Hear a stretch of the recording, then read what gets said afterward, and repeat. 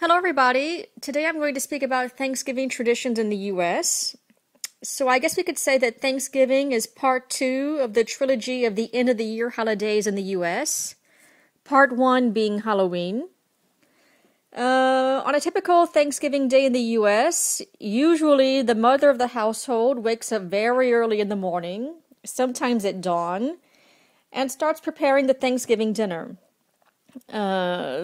This dinner consists usually of stuffed turkey, various side dishes such as mashed potatoes, gravy, cranberry sauce, green beans, corn on the cob, and the famous Thanksgiving Day dessert, pumpkin pie.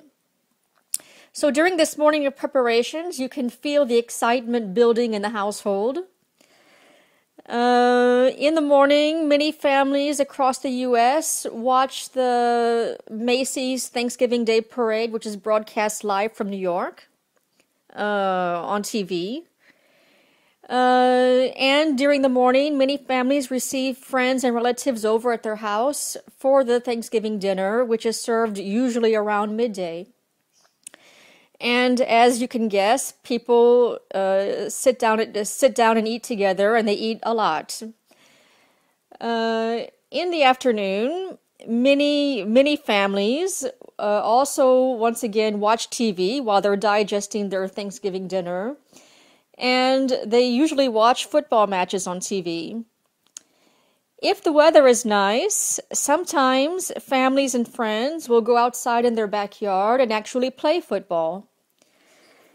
Sometimes, in some families, people will start putting up their Christmas decorations at the end of the day because Thanksgiving kicks off the Christmas season in the U.S.